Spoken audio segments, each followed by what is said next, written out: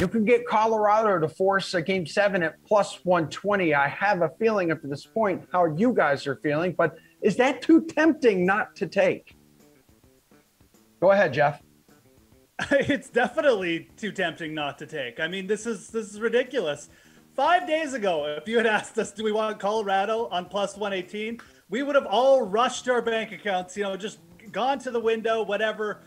We would have laid it all down. I mean, this is ridiculous. In 5 days, this is still the Colorado Avalanche. Nate MacKinnon is still the best player, in this series. I could go on and on. I mean, I'll take them in a one game matchup here versus Vegas. Look, we've seen this in the playoffs a lot. Teams go on runs, they go through dips. I think the Colorado Avalanche are still the better team here overall. And again, seeing them lose 4 games in a row to Vegas, I mean, nobody would have even thought that was possible. I think we've shifted too far in the odds here at plus 118. I think at the very least, this one should be a coin flip. So I think you're getting extremely good value on the Avalanche.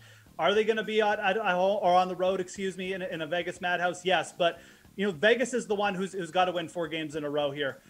There's got to be at least like a little bit of burnout just in terms of the adrenaline that's running through this team. I think Colorado gets it done tonight, and I actually think they win the series. Paul, how do you feel about the value here?